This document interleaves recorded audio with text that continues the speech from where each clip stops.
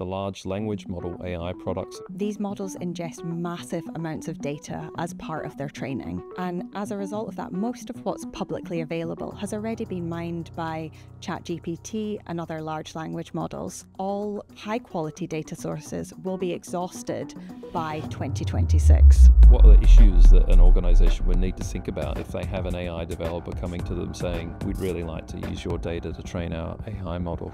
If you are a market leader, you may not necessarily be comfortable with all of your data being used to train a model that will also be available to other third parties. This could be people like your competitors, like your challengers. There's been some suggestion that you could perhaps use synthetic data as a solution. Can you use AI to generate new data to then train future AI models?